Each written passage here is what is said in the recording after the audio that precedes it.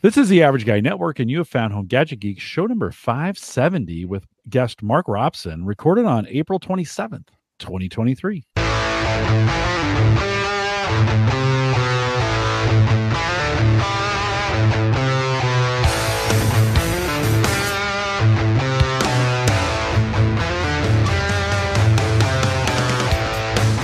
Here on Home Gadget Geeks, we cover all the favorite tech gadgets that find their way into your home, news, reviews, product updates, and conversation, all for the average tech guy. I'm your host, Jim Collison, broadcasting live from the AverageGuy.tv studios here in a beautiful Bellevue, Nebraska. It's spring, and we're going to spend a lot of time talking about that today, especially with your grill. And, of course, we'll post a show with probably a few show notes. You might want to check it out at theaverageguy.tv. Don't forget, this episode's affiliate sponsor is Nespresso. And listen, a big thanks to many of you. Basically we threw out this coupon code. So go to Nespresso.com, put in MQU328. You get $40 off your first machine there and in a free capsule dispenser if you use that. A bunch of you have. At first it started kind of as a little trickle. I got one, and then a couple of weeks would go by, and then I'd get another one show up. They send me an email when folks use it. Like last week, 3 or 4 people just all of a sudden decided they wanted better coffee. What do you do, Mark? What do you do for coffee? What's your go-to coffee? We have a Breville grind and go, so it grinds them fresh at the top. Yeah, makes a nice one. Yeah, but it's drip, right? It's drip, so it grinds them and then it drips. Yeah. We do. We use Lavazza beans. We go through about 2.5 pounds every 3 weeks between the two of us. It makes coffee. It makes at least 8 cups a day. Makes it at 5:45 in the morning. Yeah. Set it at regular, just every week or every day. You have the same schedule. Yeah. Yeah. It's got one of the nicest things about it. It's got a stainless steel insulated carafe, so there's no heater element for the carafe. Oh, good. Yeah. So it doesn't turn it into tar. Right. Like you can have it an hour and a half later. What's that? Yeah. It doesn't bake. It doesn't bake it. You can have it an hour and a half later. It still stays hot, and it still stays the same strength. Yeah. So we're usually up between cooking. Right. We use it by about 6:15, 6:30. So you hear it grinding in the morning. By the time you come downstairs, it's already made, and you smell fresh ground coffee every morning. Yeah. Christian Johnson has one of those. I stayed with him for a couple days back a couple years ago. Really good coffee. Although with an espresso, throw the pot in, close the lid, hit the button, walk away, come back a few minutes later. It's ready to go for you. So that's been, and listen, I still perk my coffee on the weekends. I was doing during COVID, I was perking it every day. You're reusing coffee. Well, a little bit. You heard that, right? I heard that one. Aaron was mortified. Aaron uses Nespresso and Brian Friedlander, who we had last week. In fact, big thanks to Brian Friedlander, who joined us 2 weeks ago, assistive tech. And we had a lot of great conversations around that. Yeah. If you want to jump in on the Nespresso, give it a try. MQU328, Nespresso.com. Get $40 off your first machine. Big thanks to our Patreon subscribers as well. If you're part of that Patreon team, very helpful, and thanks for being on the team. In fact, if you join Patreon, you'll get that early access to the full show. Mark and I spent a little bit of time in the pre-show talking about how to kind of prep your grill for winter, and if you want to be a part of that conversation and get it easily delivered right to your inbox, you can join us on Patreon. I just have one plan. It's $5 if you want to join us there a month. Do it for a single month or multiple months, and appreciate your sponsorship there as well. Mark Robson is back. Mark, I think we had you on, I'm going to say it was early June last year. We were kind of late out the gate on the barbecue show, getting things ready, but you've been our barbecue correspondent for the last, I don't know, 6 years. Maybe? I was going to say 6 or 7 years, I think. Yeah. And there were some years we did it twice. Like we do it in the spring and we do it again in the fall. We've kind of fallen back to once a year. But Mark, welcome to the show. Good to have you. Thanks again for having me back. Hey, get us caught up with you just really quick. I mean, you've been a friend of the show for a long, long time. And so for long-time listeners, they know you. But for folks maybe just joining us, coming in, give us a little bit of your background. And we're going to talk about grilling for most of the show, but catch us up with you a little bit. So I'm Mark Robson. I found the show through looking for a solution for Unraid. way back Yeah. when. Mike Howard. Yeah. Oh, Listening yeah. to Mike Howard talk Mike about how great Howard. it was, and I was looking for a replacement for a 2012 server I had at home. Sorry, Windows Home Server 2008 V1, one of those little Acer boxes, and I built my first box. Yeah. And that's where I found it, and I started watching the podcast on a regular basis. And then Jim saw a conversation between myself and Mike Howard on Facebook one night about grills that we had, and he said, like, this is crazy. Like, how many grills do you guys have? And both of us at the time had 2, and I think I went through 7 grills in the space of 3 years. Yeah, you were buying and selling them like used cars. Like, you're like, yeah, I got rid of this one, picked up this one, I got rid of that one, type deal. And it worked. It became a hobby, and unfortunately, the first grill I got, I think, is about due. It's starting to fall apart again. Which one is that? The char griller Acorn, the little steel egg. Oh, really? Yeah, it's 8 years old. I went to clean it this week, and the ash pan almost fell off because a piece that's welded in the bottom had fallen off. Yeah, they do that. So I got 8 years out of it. A lot of people only get like 2 or 3 out of them, so doesn't owe me anything. And I think I paid $370 for it brand new. Yeah. So I'm looking around now for a ceramic to replace it that'll last me another 8 or 10 or 15 years. If you listen to the shows over the last couple of years, you go to theaverageguy.tv, go to search, just put in Mark Robson. You'll see all the programs we do. You know, Mark has been trying to talk me into a Weber charcoal grill forever. And he's actually found them for me. Like, he's gone online, found them, and said, hey, there's one available to you. It's just down the street. Go buy that one. Mark, I still haven't barbecue pusher. I still haven't got the Weber. I did look at a Pit Boss kind of 2-in-1. So it had charcoal on one side and gas on the other. Those would be the two. You know, I've got the pellet smoker now. I've got the Austin XL pellet smoker, which I really love. Perfect size. A great buy. Oh, it was an awesome buy, right? I just waited. Or something? No, like 400. Yeah, at Walmart of all places, and they delivered it. Like they dropped it right at my garage door, and I didn't have to, because those boxes are big and heavy, right? Type deal. Yeah. So I think I paid $400 for it.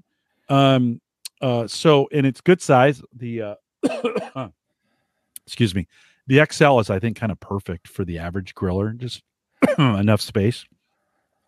While I choke to death, Mark, you tell us what you have. What besides that, the egg, what else do you have? So I have 2 charcoals, I have 2 pellets, and I have a Uni pizza oven that are pellet powered. So 22-inch charcoal with a side card on it, Weber. I have a Broil King, the small Broil King pellet, which is, I think, 400 square inches, and I have a Rectech 680, which is probably my favorite of the pellet grills. Controller's the best that built, as far as I'm concerned, it built the best. It's just a tank, and reliable. And what's that? That's what the Rectech is, the one that that's my favorite. Yeah. Most expensive though, by far, right? For all of those? Yeah, well, the Broil King's not far behind it. Yeah. And that Rectech had a lot of use. It used to be used in the competition circuit by friends that were in the KCBS, so the Kansas City Barbecue Society competition circuit. Yeah. The guy I bought it off of used to use it and tour around the northeastern U.S. and Canada with it. And they're built pretty well. Right? Oh, they are. It's crazy. Like it's hard. It's heavy. Each grill grate probably weighs 15 pounds, and there's just stainless steel bars. Right. The service was, I haven't used them in a while, but it was fantastic. Like, I called up saying I need to replace my burn pot because I want to. Sorry, my hot rod on the pellet grill had seized in the burn pot. So they're going to replace it under warranty, even though the thing was 6 years old and I wasn't the original owner. Wow. Yeah, no problem. That's a warranty item. Wow. Yeah. So then I said, well, I want to upgrade at the same time to a better igniter. And they said, okay, well, we're going to credit you the amount of the burn pot off the new price. Now they're expensive. Like I mean, this is their Traeger pricing, right? On this kind of thing, aren't they? They're $1,500 for the full size grill. Yeah. So they're at the top end of the pellet. They're top end of mid-level grills, if that makes sense. Yeah. No, for sure. It's just so weird, Mark, though, because 30 years ago, I think I bought my first grill for $194. Same here. And it was, Like, and that was, I'm not saying that was top of the line, but maybe top of the line grills back then were 300. And now you can spend two or $3,000 on a grill. It's crazy how, how much you can spend on these things. I used to go to a barbecue school, take some classes at night. It was beer and barbecue. So you'd show up, you cook barbecue, and you have a couple of drinks with it. Yeah. They had a grill inside there that was $20,000 for a gas grill. You open up the door at the bottom in the little case, and it had the signature of everybody who built it. Yeah. So that they can get crazy. Like the original Apple computer, type deal. Let's talk a little bit about, so for folks who, again, if you're new to listening and you want to go back, we've got lots of back content on this from all the years. We've done at least one or two shows. And in those programs, Mark always goes through, and we'll do some here at the end of this program. We'll talk a little bit and show this may be where you want to come to the YouTube channel to see it. Mark will have some things that he's done. We'll show some pictures. It's kind of show and tell. But Mark, before we get started, I kind of want to, as we think about, we're in the spring here in the Northern Hemisphere. Sorry, Australia, that your winter is on its. Although for most folks in Australia, you can grill all winter. You're not worried about that. But when you think about spring, we spent the pre-show thinking about winter, getting things ready for winter. What do you do? Typically, what's your routine to get your grills ready for spring? Well, the first one obviously is cleaning, and the thing you got to stay away from is those old wire brushes that have the bristles that fall off. Like a brass bristles. Yeah, the bristles that fall off and get a lot of people's throats. And so I have one that is a continual spiral that works okay, and I have a bunch of the wooden ones. Mm-hmm. And barring all that, I'll just use a ball of aluminum foil. Just pull it out, crumple it up, just rub it over the top. You could make a nice hand grip with that, even, so you could kind of hold it right. Some people use onions. Yeah, chop an onion in half and rub it over it. But the wooden ones work pretty good. You heat it up first, right? Do you do it in the heat up cycle first? No, anytime you're cleaning the grill, you heat it up first. Yeah, that doesn't really work that good if it's not. I've also seen people use pressure washers. So you dismantle the whole thing apart and use pressure washers. And I've seen them use flat wheels and grinders on the inside of it to clear off all the creosote and everything else. Not creosote, but all the smoke and everything else that can build up on the inside. Yeah. I know one guy who's pretty meticulous, and he takes a flap wheel to it every couple of years just to bring everything back to ground zero. Yeah, and I've used cast iron. I have cast iron grates that I bought specially for this grill that came from another grill. They just happened to fit this, and I think I'm on my 5th or 6th season using them. The areas, like, I can tell the areas that are in the hot spots because they're getting kind of thin. Yeah, but the rest of the the grill is still there. I mean, I think I can get it probably another 8 or 9 years. How in the spring, how important is it to maybe inspect the whole thing? Just because, like, one year squirrels ate the foil tubes. Yeah, that come down. How important is it to maybe just look and maybe do some inspections before you fire it? I think that's critical. I think also smelling, right? You turn it on. You shouldn't be smelling unburnt gas when you're barbecuing. Yeah, you might want to look underneath it, fire it up, and then look underneath just to make sure there's not a flame coming out through the tube. All the spiders are also notorious for getting in there too. For some reason, they want to get inside the venturis. Yeah. You mentioned in the pre-show, mice are kind of can be kind of an issue. You might want to, have you ever fired one up with a live animal still hidden somewhere in the grill that scurries out? No, normally. So when I find mice, you can usually see the droppings first, but I have pulled the drip pan out, found a mouse nest underneath the drip pan with the mice in it. So it adds another level of problem, grossness to the whole thing. Do you? So say I get a mouse in there in the spring. I find it. Is the thing ruined? I mean, do I got to kind of just throw it away at that point? How do I recover from that? Burn, high heat, glove up, respirator, or everybody's got COVID masks now, so put some sort of protection on. Lots of gloves, lots of paper towel, garbage bags. Like on the smoker, it's different than the gas grill because at least you have a flat platform to work off of. So if I see it, typically what I'm doing is taking all the foil out, vacuuming the whole thing out, cleaning it out as well as I can, cranking the thing up as hot as it'll get for half an hour or an hour just to try and burn off anything that's in there, let it cool off, clean it back up again, and reassemble it and refoil it and go back again.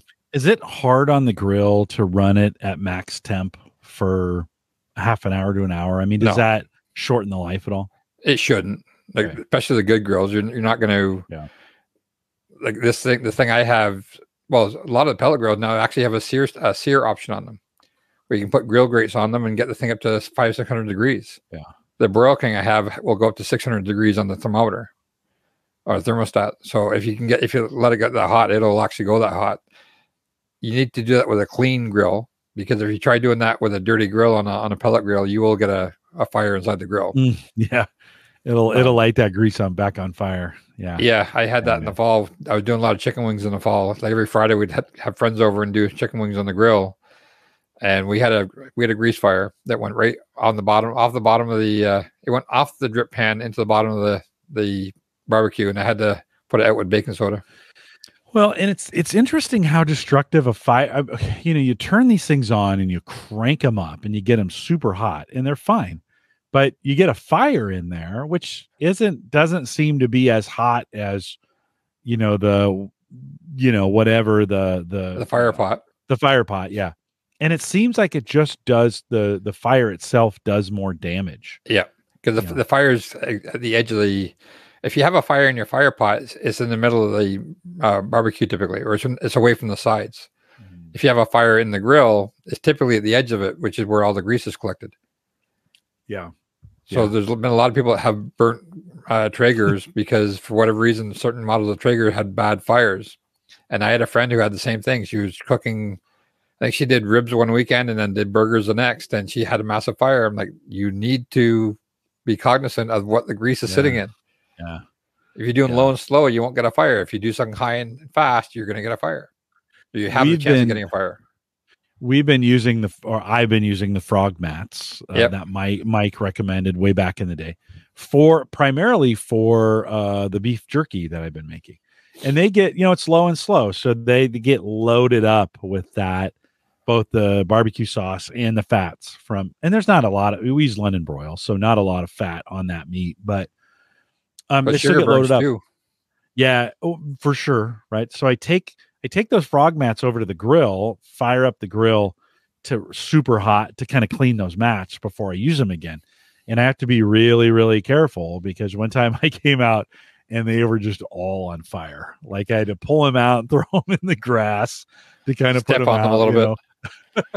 Yeah. No, you got to be careful. And that grill was on fire, so leave it open. And it just seems like those fires, just be careful, folks, as you're out there. I mean, some of those fires can be in, if your grill is close to the house, make sure I've just moved all my stuff, kind of away. When we think about technology, it seems like grills over the last 5 years have gotten super technical. Like you can get Wi-Fi in them. We're talking about pellet grills that have great augers in them. We're talking about custom temperatures across the grate itself. All this kind of technology built into it.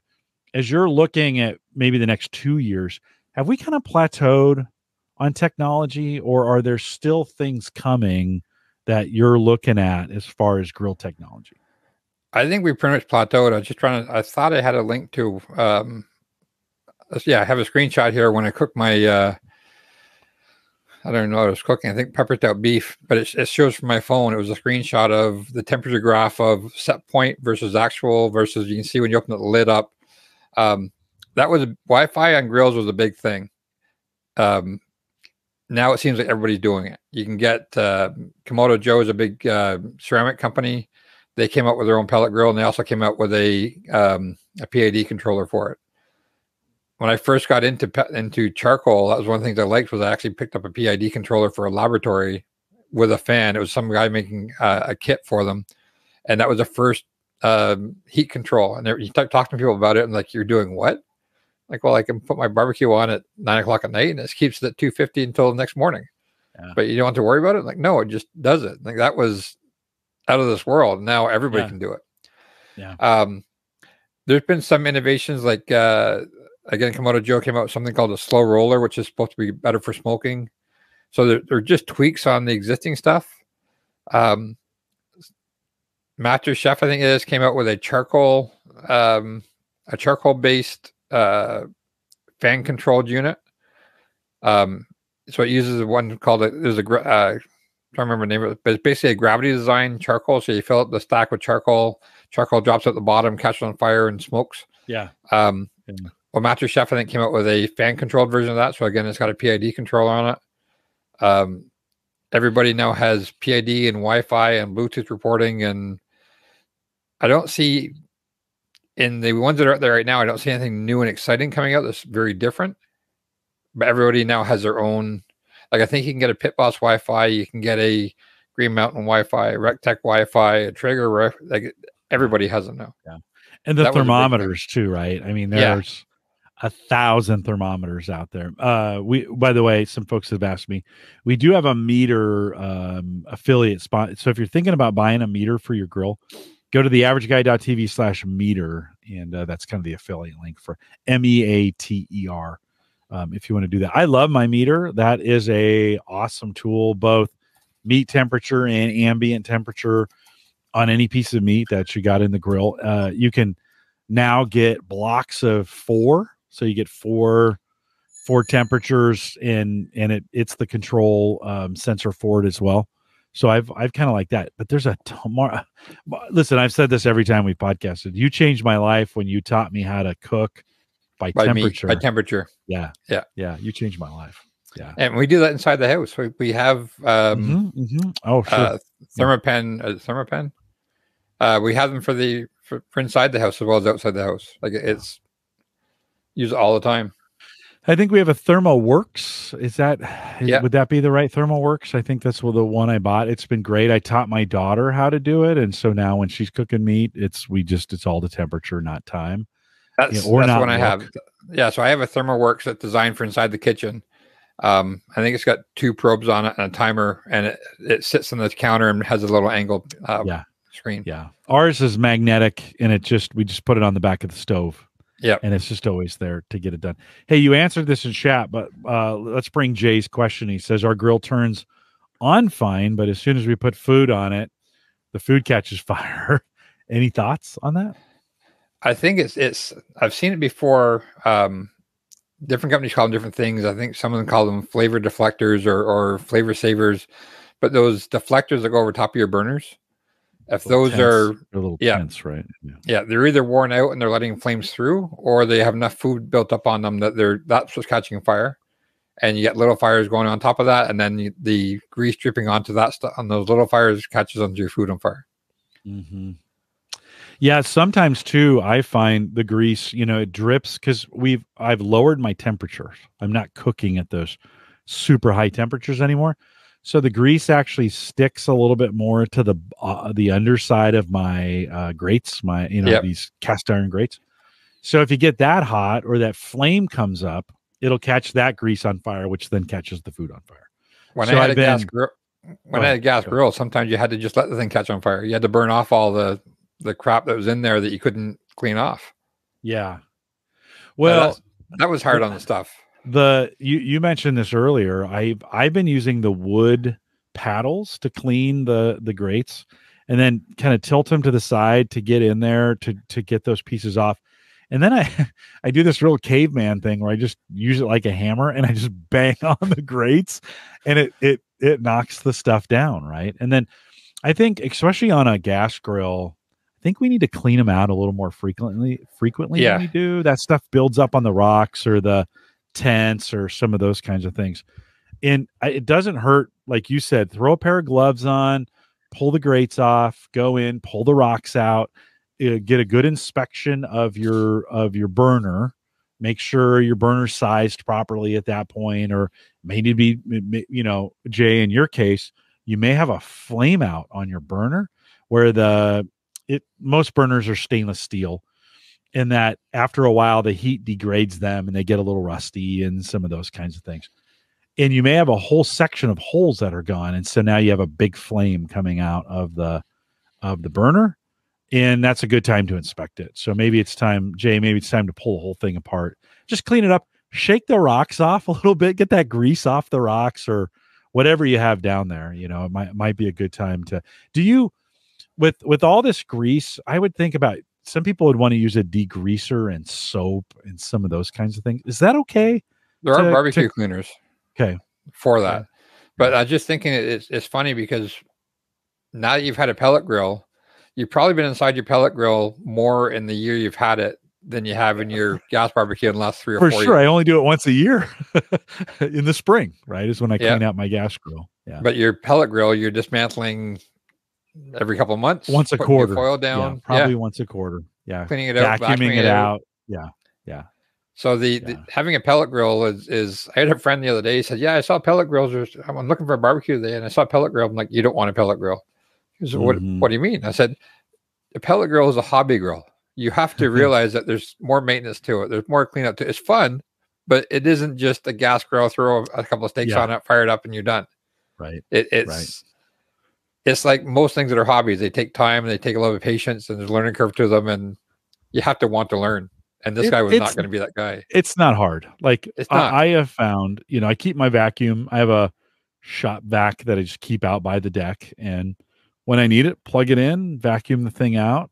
Katie J is telling Jay that he can't cook. And he says, that's okay. That's what he was thinking. But his wife does most of the cooking and that. Joe says this. He says, I switched to those grill stones for cleaning grates. Too worried about the wayward wire from the brushes. Mark, you mentioned that a little bit earlier. And I use the wood. I think those grill stones are okay too, right? Because they're pumice kind of material. Even if you swallow them, they're not going to get stuck in your throat. Right. Yeah. And we tried all of them. Like we tried the thick Brillo pads that you have to use when they're cold. We've tried the wood. We tried the continual wire one. I haven't used a bristle brush in probably 3 or 4 years. Yeah, I like the wood one I got on a clearance in the fall, you know, our local big box store clearance outs all their barbecue stuff in the fall, late fall, probably right before Thanksgiving. You can get some good deals, and I picked up one of those paddles. The nice thing about the wood and the stone too is it starts to shape around the size of your grates. Right? If you only have one grill. Yeah. Well, maybe sometimes you can buy one per grill, right? Just have one sitting there, right? I have a couple of them floating around. Yeah, I bet you do. Well, so technology, yes, maybe not the speed. Well, it's hard to tell because, you know, sometimes you think about, you take your eye off a market for 4 or 5 years and it accelerates super fast. That was incremental jumps to get there. And I think, you know, we didn't get to pellet grills overnight. That had kind of been an incremental jump in there. Yeah, but 30, 40 years by the time they went from sort of non-mainstream, really oddball to you can't walk into a hardware store without seeing them now.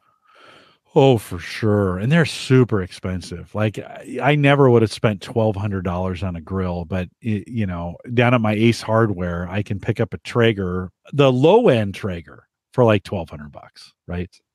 Wow. They were selling up here for $700. Yeah. Oh, well, maybe my numbers are off on that. It's very, very possible. Maybe the high end ones. Maybe the high end ones are the 12. Yeah.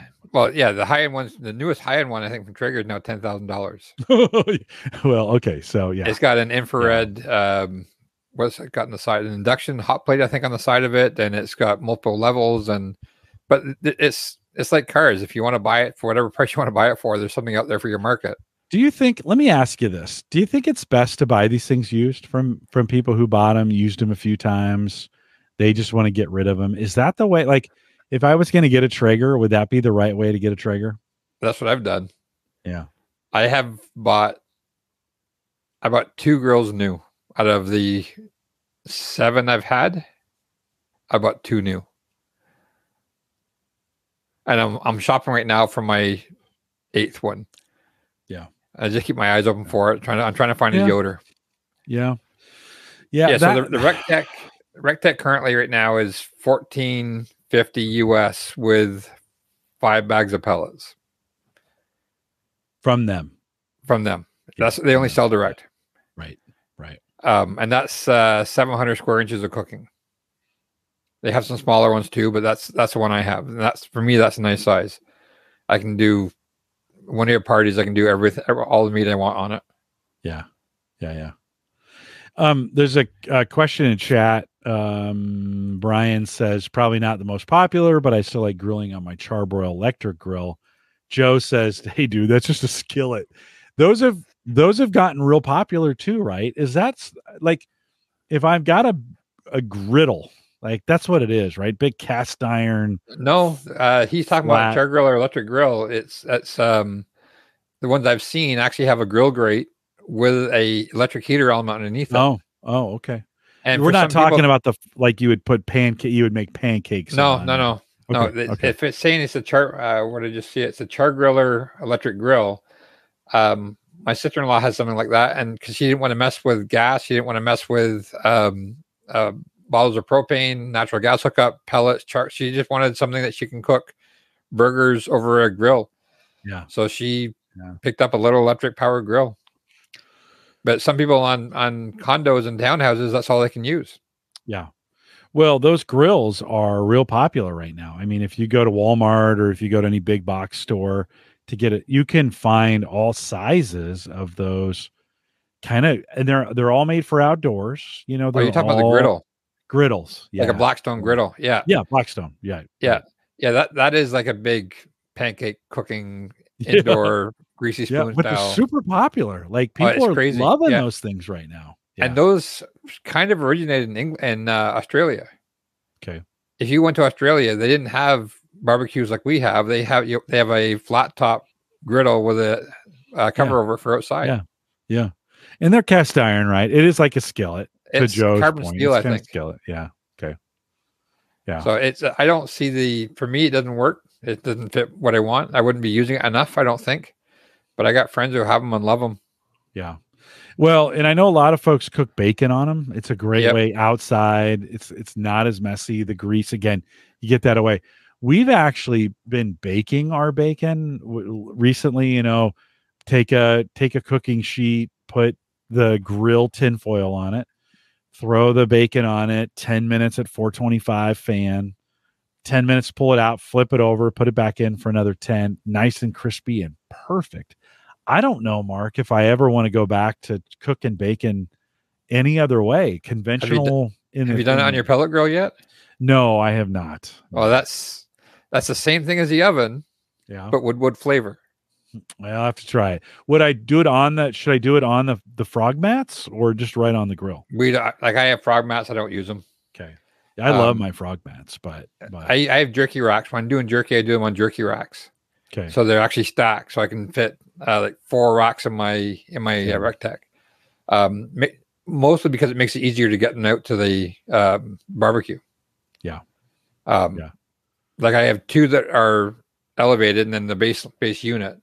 So I can put literally 3. They're probably 16 by 12 racks at once. I'll do 2 of those on my grill at once. I smoked some cheese last weekend, and that's what I did. 4 racks of it. I had 11 pounds of cheese on it. It was just 2 trips to the barbecue. Mm-hmm. Yeah. Well, I mean, I guess I could do the same thing where I could put it on a flat. You know, I could put it on a flat container or on a flat rack. Yeah. Put tinfoil on that. Put the bacon on top of that. Throw it in the smoker. It would drip off the edges, right? But still not make a mess out of the rack that I have. Yeah, the drip pan. And I'll have to try that. Yeah, because I mean, what would if I'm gonna do bacon on the smoker, do I in an oven I do it at 425. What would I do on the I do it like 275, 300 till it's crispy. I don't use tinfoil on it. I just put it right on the grills. Yeah. To me, the drip pan is designed to pull the grease off anyways. Right. So it's at an angle. It's going to sloop it into a little bucket at the side of it. Yeah.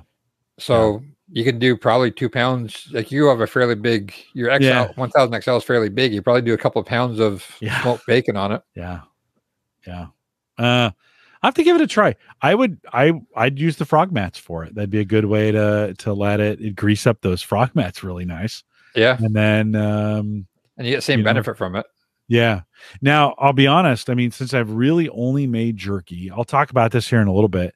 We made this whole hog pulled pork that I'll talk about here at the end, but I've captured all the grease in all the things that I've done, with the exception of the beef jerky, but beef jerky doesn't drip. Like there's very little, lean. Yeah. It's very lean meat to begin with. So I've bought those, the liners, and they fill up with rainwater before they fill up with grease. I go through a couple of those a year. Yeah, I bet. Yeah, no, I bet. I did 42 pounds of pulled pork a couple months ago.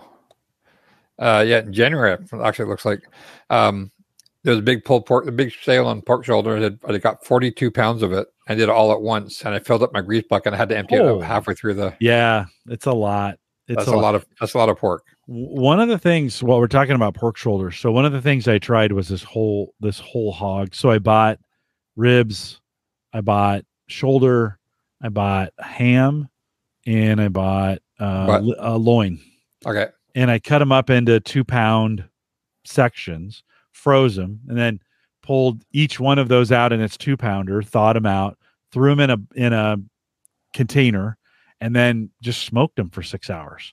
And they all kind of blended together, right? I mean, the shoulder's pretty plain. Like, that's why you add a lot of barbecue sauce to it. Now, as you're cooking it, you can add a lot of stuff to it as well. But man, I tell you what, that ham and those ribs, adding that flavor and texture, and the loin to it, and I used a processed ham, so it was salty to begin with. Yeah. Which, Mark, like, that was, so then I just brought it in and pulled it all together, and I pulled it all apart, then mixed it all together. Yep. Little bit of barbecue sauce. I mean, we were inspired by a YouTube guy who makes that every day with a whole pig. They just roast a pig overnight, then debone it and mix all that meat together, and it gets it. I mean, it takes shoulder to another level. I mean, pulled pork is good, but like whole pig pulled pork, even better. Have you ever done anything like that? No, but the one I did this time, I'm just trying to share. Share your screen if you got pictures. Share your screen. I'll throw it up on. I just got to take a look to see what this. So this is a pork shoulder, and the people that had it said it was the nicest one the best one they've ever done. Let's see if I can find. Okay. The share screen's down on the bottom. Different place every time, right? Yeah. Always. Well, between Zoom and Teams and all those other things. For your shoulder, when you're doing shoulder, do you do much prep to it before you throw it on the grill? Almost none. Okay. So I bought these. The sale was $1 something a pound. So I think I paid $60 for 42 pounds. That is about 30 pounds of pork shoulders pulled. Out of that 30 pounds, we gave away 3/4 of it. So it was, we have some neighbors with young kids, like a newborn. She's 6 months old. So we gave them some. We gave some neighbors always help us out some. My stepbrother had a new baby, so we gave them 3 pounds. Mm-hmm. We gave 2 pounds to my buddy at work, 2 pounds to some friends of theirs. I think we kept 7 pounds to ourselves out of the 35, and we gave all the rest of it away. You know what I found is because we would always have a lot left too. And I found we'd break it down by a pound a bag and then freeze it in individual bags so that you could pull it at any time.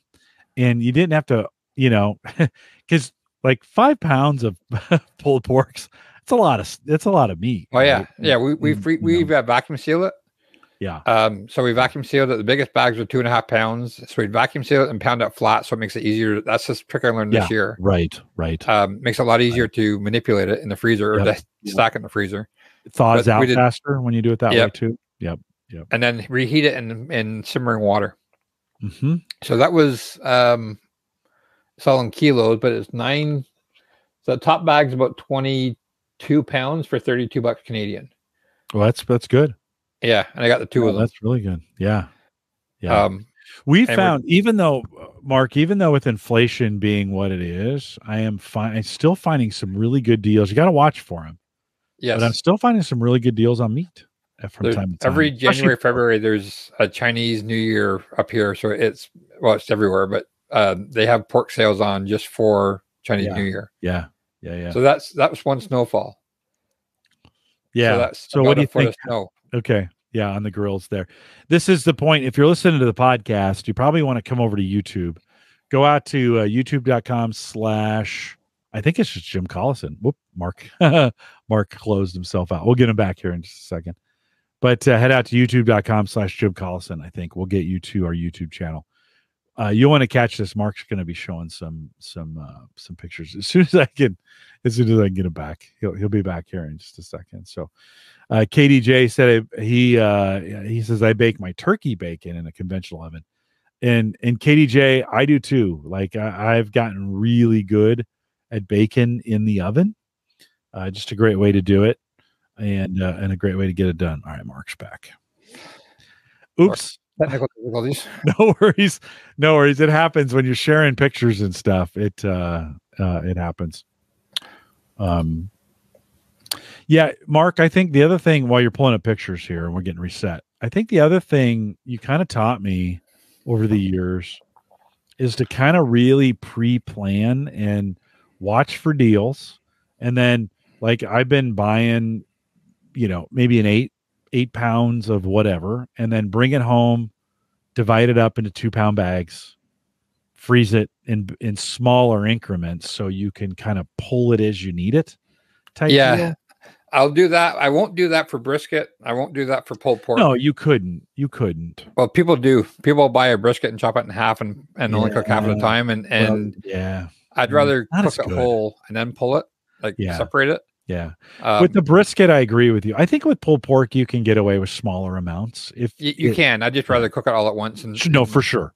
We have 2 full-size fridges and a chest freezer, apartment-sized chest freezer for 2 of us. So we have room.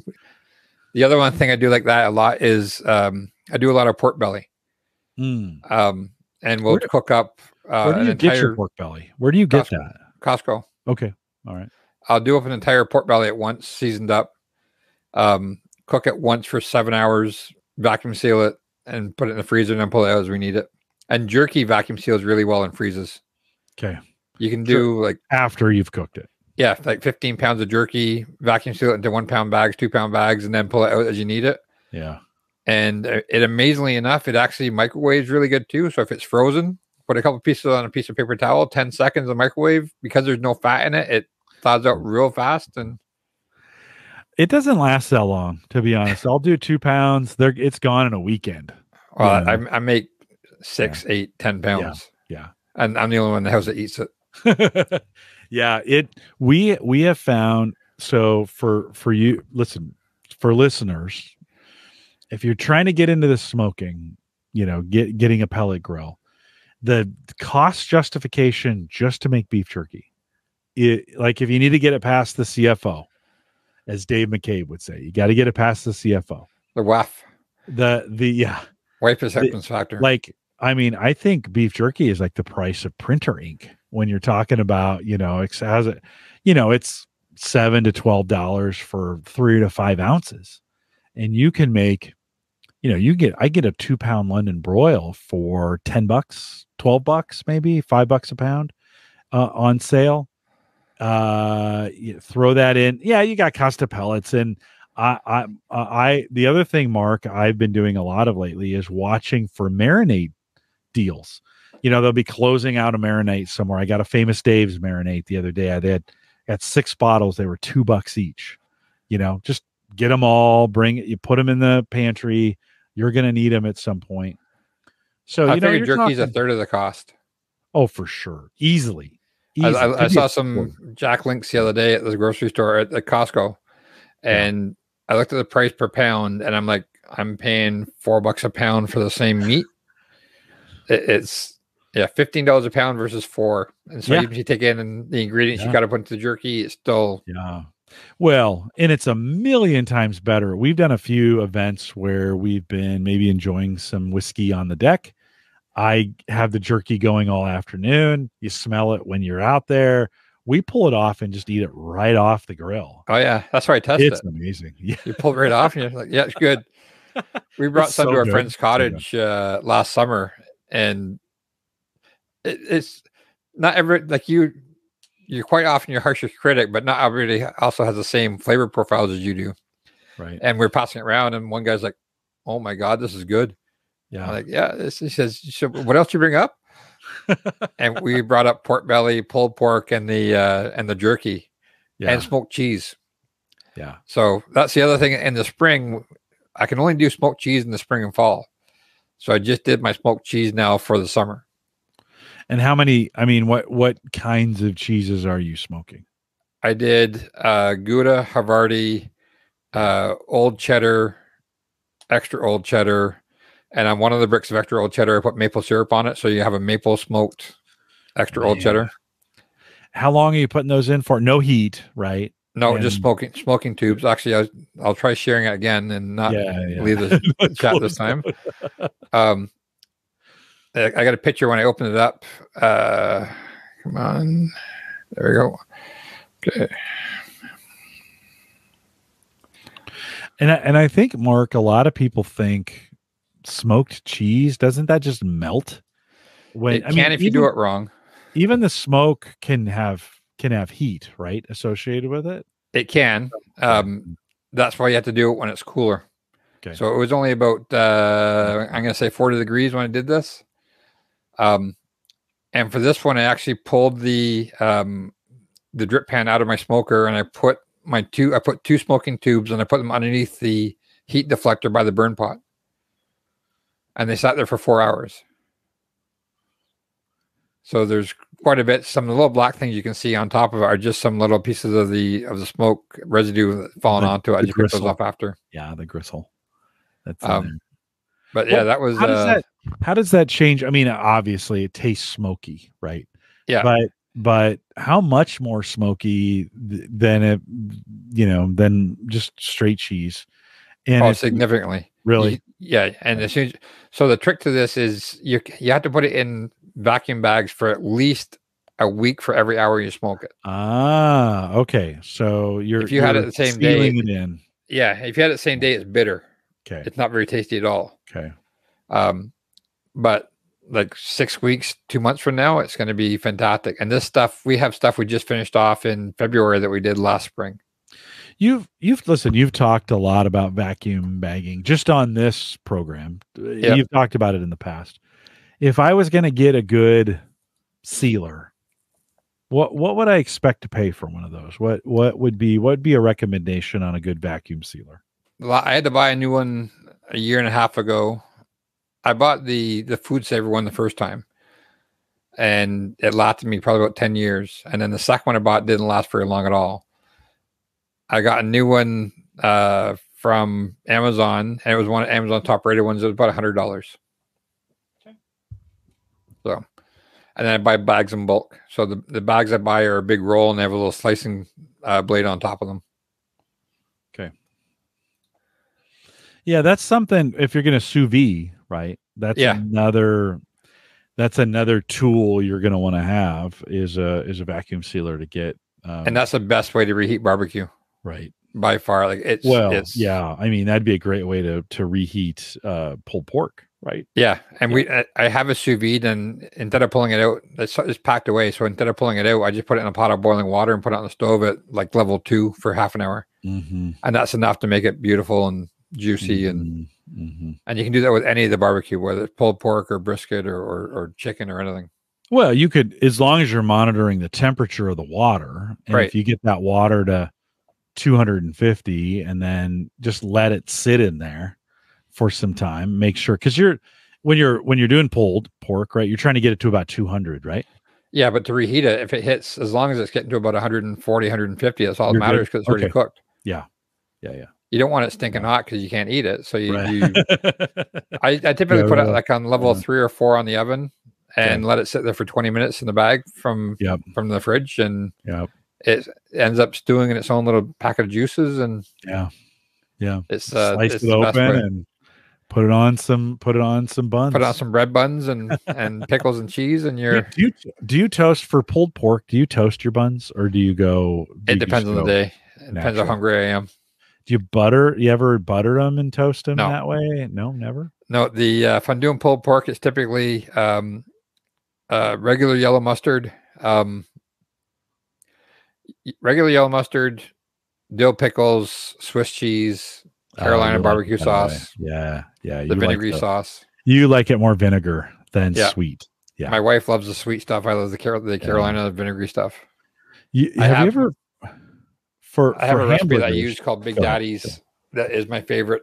That I'll make if we have people over. That's what I'll make is Big Daddy's Carolina sauce, Yeah. Yeah. And that's vinegar based, right? vinegar based, Yeah. Yeah. Yeah. apple cider Yeah. vinegar. Have you ever toasted the buns and then buttered them before you did burgers? Nope. You should try that sometime. It's a little like I wasn't a big believer in that either, but man, that butter, the salt in that butter adds some really good flavor to the burger. Depends how you like your burgers too. I did some pan fried.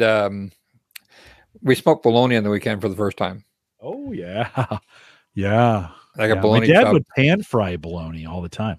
Well, Yeah. that's the second part of it. So you smoke Yeah. it with a crust on it, and then you pan fry it. And then when I was pan frying it, then I put the bread buns in with the bologna to warm the inside of the buns up, so they got nice and crispy. I did that on the weekend for the first time. Yeah. Oh. We didn't put out the warning in advance. We've always all the other shows we have like you're gonna walk away hungry. I'm sorry we didn't warn you, but you might want to go get a snack. You might want to get a snack. I did just as a side note. Our bakers, our local grocery store, started offering about I don't know, maybe a pound or a pound and a half of bacon already cooked pretty well in a big flat bag. You could literally just peel it off, open it up, pull the bacon out of it. They were charging like 15 or 20 bucks for these bags retail. Nobody bought them. So I got it for like $5, which is, I mean, cooked bacon ready to go. It was pretty good. And then we'd either warm it up in the microwave or I just throw it in a pan for a few minutes and it would crisp up. Not a bad way to get bacon. That was a pretty good, That's it was pretty already. crazy because bacon up here is Yeah. expensive now. Oh, it's expensive here too. When I saw $5 the bag and it was like a pound or a pound and a half, I was like, oh yeah, I don't care how the bacon is. I'm buying this thing. So we ate tend a to have bag. Go ahead. Go ahead. No, you go ahead. We tend to buy it from the pre-made bacon at Costco that comes in a bag. It's already pre-shredded. Yeah. So if we want to add it on, if we're making some scrambled eggs, we'll toss them into that, or making an omelet, we can toss them onto it, or instead of having to cook it whenever we need it. It's a nice, simple, easy way to have it. Well, the crazy thing about this is it was the weight after it's been cooked, which is a lot less. And I thought, okay, wait a minute, they're cooking it for me. It was laid out nicely on butcher paper. Yep. And so it was laid out nicely. It was like 4 rows of it, and it was $5. I was like, I should have just cleared them out on it. We threw a bag in the freezer. I took a bag, took all the bacon out, and put it in a container, put it in the fridge. We ate it in a week. I mean, we were eating it like snacks. We were just like, bacon, adding it to everything, cereal. Put some bacon in my cereal.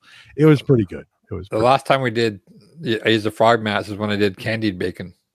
Oh, now how do you do that? You brush it with I'm not sure if you need to do it or not, but we brushed it with maple syrup, and then you pat brown sugar onto it. Ooh. And then you put a barbecue rub with a little bit of heat onto it, and then you smoke it. Problem is you got to catch it just before it turns black. Like it'll caramelize, and all of a sudden it turns. So you got to catch it just before that. So it's a bit of problem to make it, but when you make it well, it turns out really, really good. Oh. Yeah, now I'm hungry. Anything, Mark, anything new from a food, like have you tried in the last year, since the last time I had you here? Anything that you've tried new that you've done? I'm looking at my list right now. I did tacos al pastor for the first time. Ooh, now what's that? Tell me what that is. I'll start sharing some pictures because it's going to be easier Yeah, to see it than. Yeah. Basically, it's almost like a spit. It's almost like a vertical spit. This one's still open. Oh, it actually is. Yeah, there's quite a few things here. So I'll get the screen sharing and I'll start showing it. There's actually a little funny story about this too, because I forgot what it was. We found it in the freezer, thawed it out, and then realized what it was, and ended up pan frying it for dinner one night, and it was fantastic.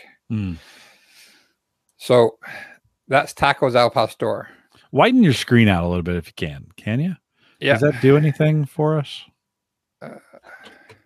Yeah, there we go. Perfect.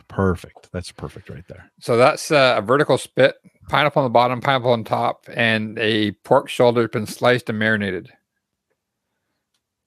And then we made, that's what it looks like when it came out. How long?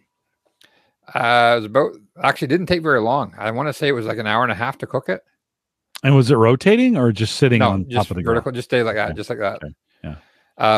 That's a kit, a pastor kit. So it's got a metal plate at the bottom, then a little standoff off the base, and then you put a piece of pineapple on it, then layer the pork onto it. And then we actually had friends over, so that was a warm green tomato salsa.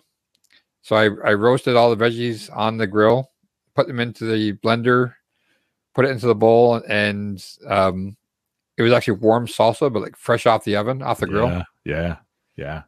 Fresh salads, from warm, fresh tortillas, chips would be. Yeah, we're doing that too. My wife tried and she didn't like it because she hadn't realized it was warm. Yeah. So that's what those look like. So that was a fresh taco, the pastor meat, the fresh cilantro, the warm salsa, fresh pineapple. It looks like a HelloFresh meal, just to be. Yeah, that's what HelloFresh does all the time. Yeah. That's just the regular. I'm just going to whip through some of these, but that's pretty sure that was a pork shoulder we did. A lot of bark on it. Getting ready to do some steaks. So it's almost 700 degrees, and those are caveman, so they're right on the charcoal. Yep. And a lot of people think like if you're going to put it on the charcoal, it's going to leave the charcoal on the meat, but that doesn't happen, right? No, you pick it up, the charcoal falls off. I learned this one from watching Elton Brown. The other thing I learned from him is that because the meat is so close to the open coals, you don't get any flare-ups. You only get flare-ups when there's actually room for oxygen between the two of them. Okay. Those were corn ribs. So you take corn on the cob and you cut it into quarters and you smoke them. Oh, so that was something new I tried this year. What kind of knife do you need to get through those corn cobs? Like you almost need like a saw blade or something. I mean, no, I just use one of my like a 9-inch chef's knife. Okay.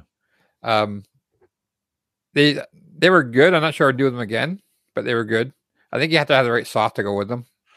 Yeah, the version I've done of with corn is soak the corn overnight in water with the husk on, and then put it on the grill and let it dry out and cook out on the grill. As the husks burn away, it heats up that corn on the inside. It steams it. Yeah. If we're doing a lot of people, have you ever heard of cooler corn? Yeah. Yes. Yeah. So we do cooler corn for parties. Yeah. These were mini omelets on the grill. Oh yeah. So now, or is that container the muffin pan? The muffin pan, is it ruined after you got it out on the grill? No, I bought it just for that. I've done them half dozen times. All right. So in there's a bit of hash brown on the bottom. I also did them at Thanksgiving with leftover stuffing. So we had a sausage stuffing this year. Yes. So I filled those up with sausage stuffing and then put the eggs on it and some cheese and a little bit of bacon on it and then cooked those up. Yep. That was really good. It's a good one. Like quiche, almost like quiche. Like a crustless quiche. Yeah. This is the steaks at the beginning. This was about a month ago. Using grill grates on my Acorn. and those turned out pretty good. I was happy with those. Yeah. Now, why the grill grates over the grates? It retains more heat. Okay. It gives you a deflection against the flare-ups on top of that. Yep. They do a very nice finish on them. I don't get the same sort of finish if I try doing the same thing with just a stainless steel. So you're putting on those grates early, heating them up, getting them super hot, right? Maybe like 15 minutes. Okay. Like I put them on the barbecue when the barbecue is getting hot. Right. Okay. And that was actually on a salad. Little steak salad. That was pear and blue cheese salad with a walnut vinaigrette that we make from scratch. That's delicious right there. That's another shot. The same thing. Oh, with candied walnuts or pecans on top of it. Temp on those steaks. What's 130. Okay. Just medium rare. Yep. And here's the cheese. Now, one little trick I use, I'm not sure if it shows up or not, but you can see the toothpicks in some of them. Right. I put the toothpicks in before I take them out the bag, take pictures of them, put the toothpicks in the cheese when they're smoking, so that when I pull them off, I know which cheese is which. It's the decoder ring. I got it. So one, just for the audio folks, your Gouda may have one toothpick in it. The Cheddar's got 2. The Monterey Jack's got 3. Yeah, so, and I use half brokens, and right. This one has what looks like 2 upside down V's in it, and that's supposed to be an M for maple. Yeah. And are you just talking about pouring maple syrup on the thing? I brushed maple syrup on it. Yeah. All right. And then there's the smoked bologna. Interesting. Is this a gourmet bologna that you bought somewhere, like a tube? It was a tube. It wasn't. I didn't try and buy a gourmet. It's just hard to find. And this was 2.5 pounds for $10. No, that's not too bad. I just wanted something that I wanted to try something different. I don't think I'd do it again. So bologna sometimes comes out kind of slimy. This wasn't slimy. It was salty, maybe a little overly salty. Right. Right. Okay. It's and that's the other, like, there's only 2 of us in the house, so we had that on Sunday. I think we had it again on Monday, and then we had it again tonight. Yeah. So we now finished it, but it was 6 or 7 meals out of it. Well, Americans think of bologna as a bologna sandwich that they got when they was a kid with really cheap mayonnaise and maybe a bad American cheese, So this, not the same bologna. I imagine a little bit better. Those are the stuffing ones, I think. Stuffing omelets. Yeah. So I've done a couple of new things this year, that's the goal for me, to try and do a couple of new things every year. Yeah. Yeah. So yeah. No, that's a good reminder. I need to do one. I need to buy a muffin pan just for the grill, and that'd be a good early morning. Go out and make some omelets. Some ham. You don't get yelled at when you use your own muffin tin either. Jim Shoemaker says, "Hey, I like American bologna." Man, it's been a long time since I've had a good bologna. Oh, I just found some other. Yeah, this is not new stuff, but it's old favorites, if you want to say that.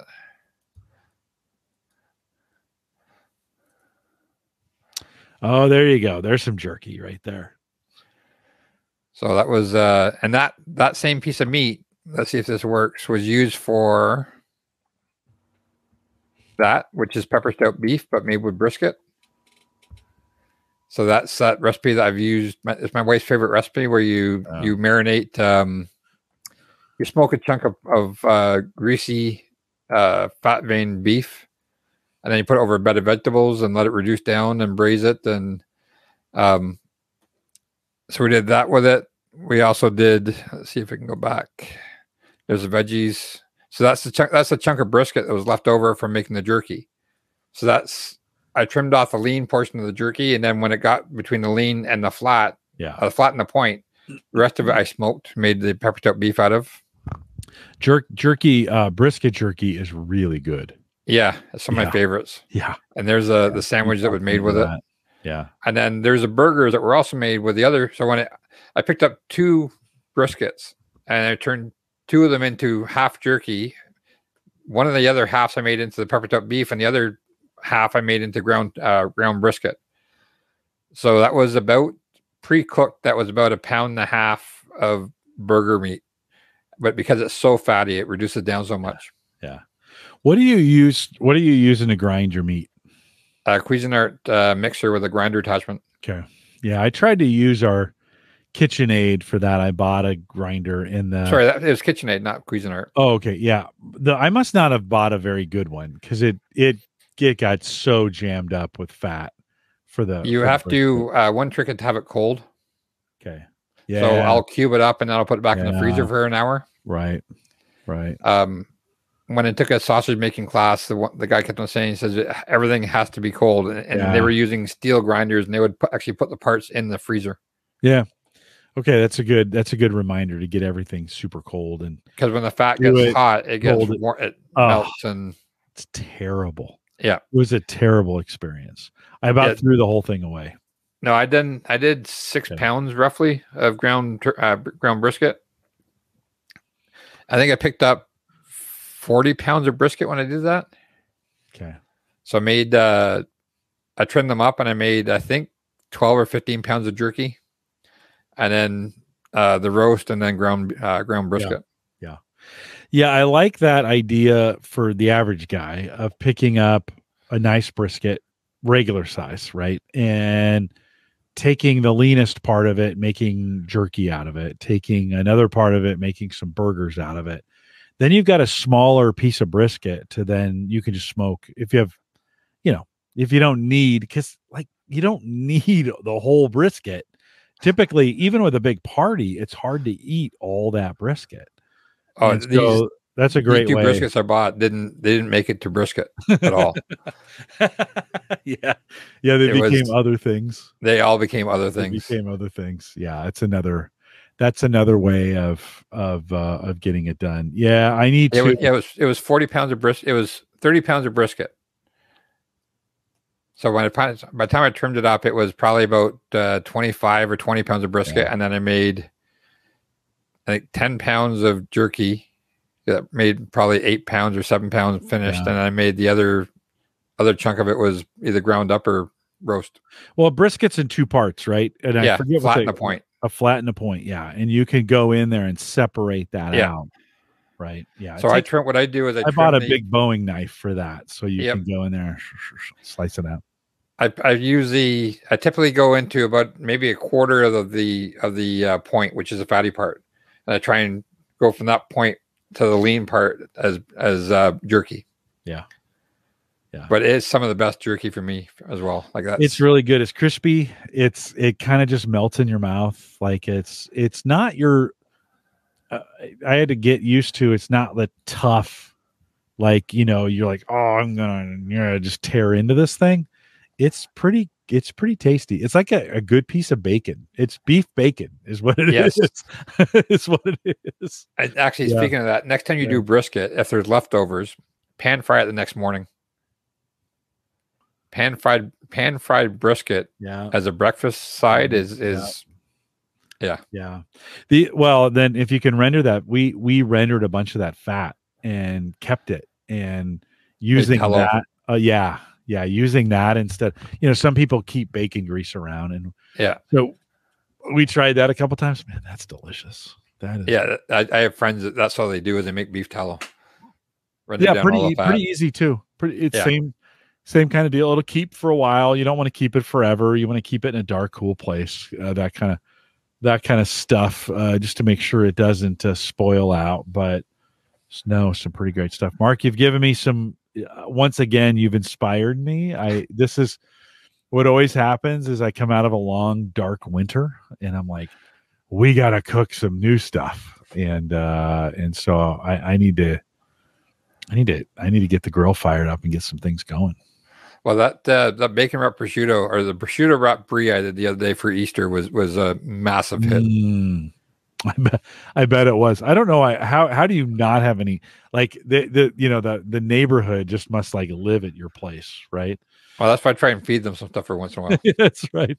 You get anything you need. Joe says yes, can recommend brisket with fried eggs and toast. Yeah. It's I tried it one day. I looked at all the chicken we had that was sliced up. I'm like, I'm gonna try just pan frying some of this. And we had some friends staying over, and he's like, "This is unreal. Like this is." Yeah. Yeah. Well, it takes some work. Like, Yes. you got to prepare. I mean, I find like with the jerky, I think about it. You can't just go like, oh, I want some jerky today. You've got to, okay, I need to make sure I get the meat. I like it frozen when I'm cutting it, but not too frozen. Cause if it's too frozen, it's really hard to cut, but Yeah. you don't want it thawed out because it doesn't slice as well. So you got to get the right temperature. I'm moving that to a bowl, putting the marinade in it, that we're letting it marinate overnight, right? I bring it out, add some salt and pepper to it, start, fire up the grill, get that going. Then that's a 5 or 6 hour process of it setting on the grill. So if I want to time the beef jerky for an event on Saturday night, that's Thursday. Like we're prepping on Thursday to get that thing, to get it done. I was talking to one of her relatives one time, and we were talking about smoking, and she's like, "Oh, that takes too much time. That takes too much time." She says, "I want stuff done like quickly." And they helped me out with something. So as a thank you, they're 5 hours away, so they acted as an intermediary on something I was buying. So we drove down to pick it up, and I gave them a little barbecue gift bag, and I gave them some pulled pork and some brisket and stuff. And I get home, and then my nephew writes to me and says, "So how long does it take to cook this pulled pork?" I'm like, "Oh, that was about like 16 hours." And he goes, "I can see why it tastes so good." Yeah. So this from the guy who wanted everything immediately. All of a sudden, he's like, "Yeah, okay, I can see that now." Yeah. Well, and you're not doing a lot while it's on. Pulled pork is the easiest thing to do because you put it on, you don't touch it again I put it on at 9 o'clock. I typically pull it off at 3 o'clock in the afternoon, 9 o'clock at night to 3 o'clock in the afternoon. Wrap it and then pull it 3 or 4 hours later. So it's the easiest thing to do on the barbecue for me. Yeah. Everything else I do takes a lot more of attention. That's an easy one. Yeah.